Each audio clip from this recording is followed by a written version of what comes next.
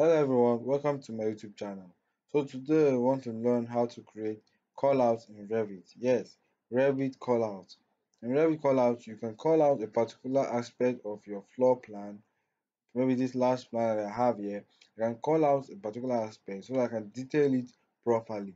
So that's the advantage of callout. This last plan, there's some details on the floor plan that you might not be able to view. But when you call it out, you can be able to dimension and show more details about that particular area. So let's go straight to it. So on call out, go to views, call out. I prefer using rectangular, or you can use sketch to sketch out the boundary of the call out. So let's use rectangle call out. Here, call out this place. You can move the node here, you can move it here, you can adjust it to whatever you want. Yeah. Let's just leave it that way. Okay. All right. So let's go straight to call out. So this is the boundary of the call out. Just double click here. It will bring out call out view. So as you can see, this is still a floor plan, but it's showing just a part of the floor plan that I call out. You can extend this, yeah. Extend this boundary because of your detail, your keynotes, the dimension, and whatever every other detail you want to have. So I prefer putting off hiding the crop region. For you to start detailing it, you can start with visibility graphics.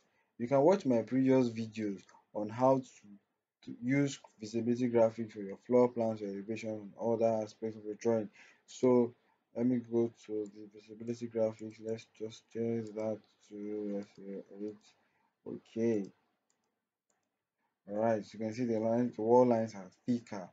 So you can also change that to, let's say, brick. Yeah.